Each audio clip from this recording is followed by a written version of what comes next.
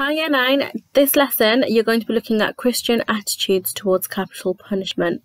Last lesson you looked at the introduction of capital punishment and what it was. This week you're going to be looking at Christian perspectives, and the week after half term you're going to be looking at Islamic attitudes towards capital punishment. So your LO for this lesson is to be able to describe Christian views on capital punishment. So some of you might be thinking, why do people get punished? What is the point of it? So I'm going to talk about 4 reasons why people get punishment. And the first one being the theory of protection. So, for example, people get put into prison to protect society. Okay. The theory of retribution is to make someone pay for what they have done. The theory of deterrence is to put other people off doing crime.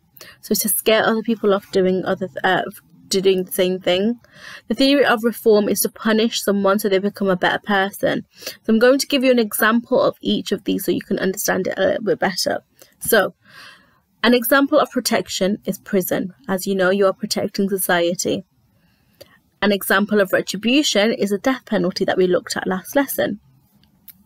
An example of reformation is community service. So trying to give back to the community, trying to change that person as well. An example of deterrence is electronic tagging. So if you know that someone is a criminal, you can probably tell because they've got a tag on their ankle.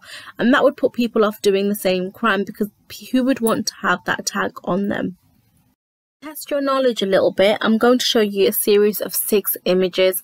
What I want you to do is look at the image and I want you to figure out what kind of punishment it is. So we've got prison, fines, community service, electronic tagging, the death penalty, and lastly, probation. Look at each of these punishments and figure out what kind of punishments they are. So pause the video now.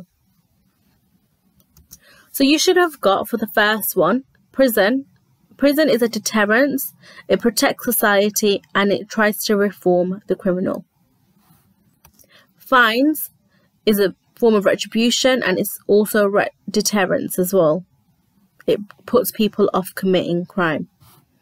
Community service is trying to reform the criminal, it's retribution, and it's deterring other people from committing the same crimes. Electronic tagging is a deterrence, and it's protection as well, to protect other people. The death penalty is deterrence, protection, and retribution. Probation is reformation and deterrence, as people probably can't live the same life with the same amount of freedoms that they have had. So you're going to now find out what Christians say about capital punishment, and this is a task that you are going to upload to class charts. Can you go into class charts now and open up the link for the YouTube video? You're going to open up the YouTube video and you're going to watch it until 3 minutes 39 seconds. You are going to create a mind map from the information that you have learned. You're going to write down 2 things that you have learned from the video about Christian attitudes towards capital punishment, as well as 2 quotes from the video. So you should have 4 things on your mind map. That is just a minimum. You can do more things if you want to. Now your master task. Christians should not agree with capital punishment. What do you think and why? Once you have completed these tasks, can you take a picture of your tasks and upload it to class charts, please? You are going to play anagram for your plenary. So what you're going to do, you're going to go to class charts and you're going to click on the link that takes you onto Word Wall and play the game. The key words are from today's lesson. So there is an example on the PowerPoint right now. So the anagram was punishment. You've got 11 words to try and figure out. Good luck.